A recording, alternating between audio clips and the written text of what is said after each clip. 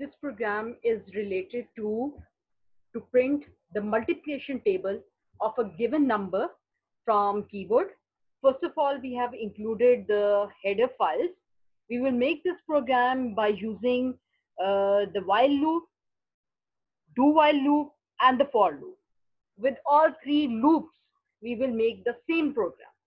For now, after entering the header files, we will include start the program. First of all, declare three variables. Tab is the variable for which we will have to make the multiplication table.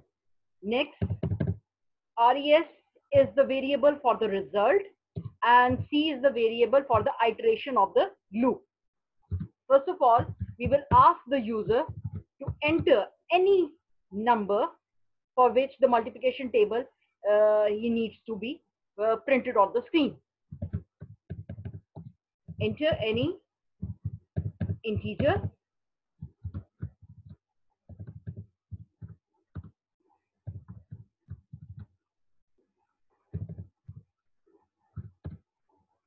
Now, first of all, we will initialize C by 1, as we want to print the table from 1 to 10. So we are initializing the C variable by 1. First of all, the while loop.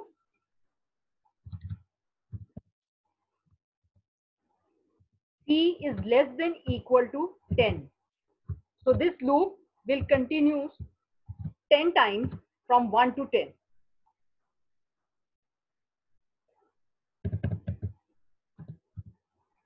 The result of the table, tab, the integer for which the multiplication table needs to be printed on the screen, and C is the value. Now it should display the result something like that. C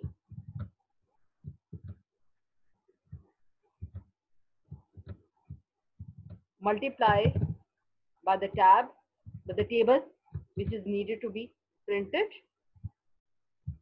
is equal to, the result is stored on res variable, and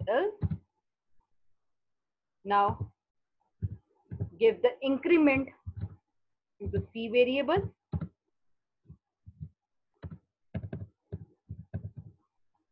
return 0. First of all, we will compile that program. Now I'm running that program.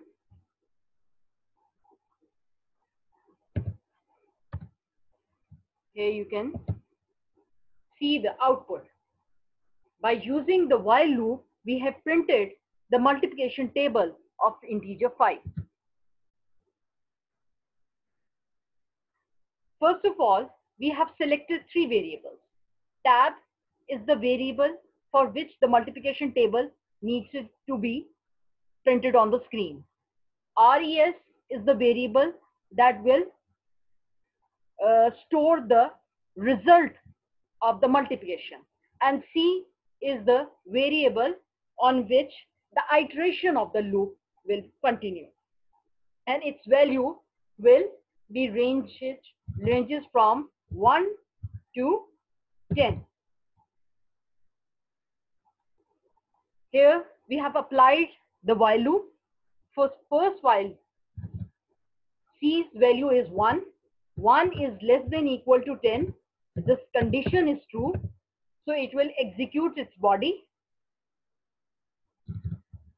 Here, if we consider that the user has entered 5, he wants to print the multiplication table of 5, so the result will be measured as 5 multiplied by C value. The C value at this moment is 1, so the result will store a value of 5, and it will be printed on the screen. After execution of this statement, C value has been increased by 1 and its value becomes 6. 2. Again, it will check the condition. Now, for 2 less than equal to 10, again the condition is true. It will again calculate, multiply by 2, 5 will be multiplied by 2, and result will store an answer of 10. And it will be printed on the screen. And now the C will be incremented by 3. And this goes on increasing until C becomes equal to 11. After the C value becomes 11, this condition will be checked. Now this condition becomes false. Once this condition becomes false, this loop is terminated and the program ends.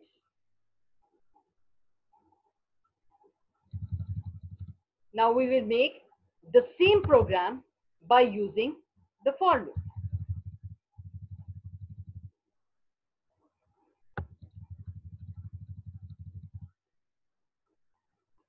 Here we will do some changes in this program, and this program will be converted into a for loop program. First of all, I'm going to remove that.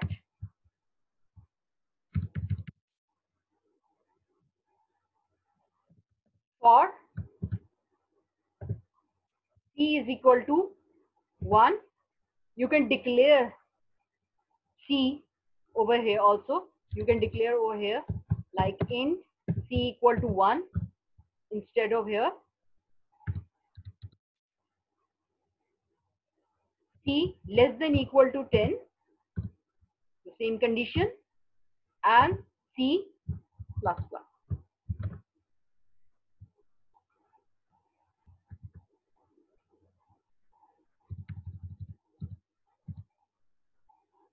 Now again, I'm going to compile this program, run that program. Again for the 5, here the result is displayed. So here you can see that by using the for loop, we don't have to give a separate statement for the increment of the variable which is being used for the iteration.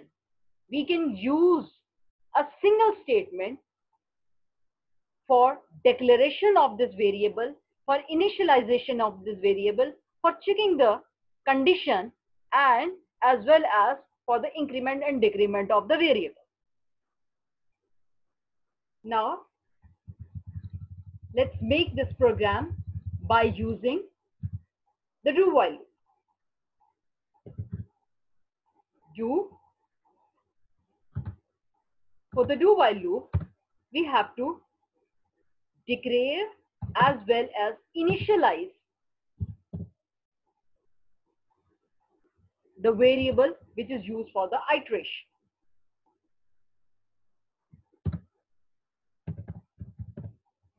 In the do while loop, the condition is checked after the execution of the statement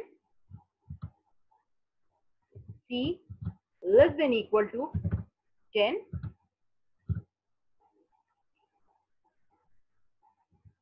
and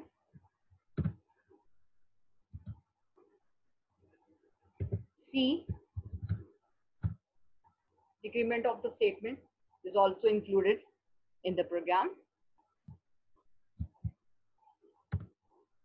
Successfully compiled. Again, we use the same 5, and here you can see that the multiplication table of 5 has been printed. In this program, you can see the difference that in the do while loop, the condition is checked after execution of the body of the statement once. So here, if the user has entered 5, he wants to print the multiplication table of the 5. He has entered 5 for the tab variable. Next, after the do statement, this body of the statement will be executed and the C value will become, after execution of this body of the statement, will become 2. So it will check the condition 2 less than equal to 10. As this condition is true, so it will execute the statement again. For instance, by using the do while loop, we have an advantage that if the condition in the first iteration, for let's say it becomes false, for the other while loop and the for loop, if for the first time the condition becomes false, it will not execute the body of the statement, but it will not execute the body of the statement, not for only the one time, it will not execute it for any time. But by using the do while loop, the body of the statement will be executed once, always. So this was all about to print the multiplication table by using the do while loop.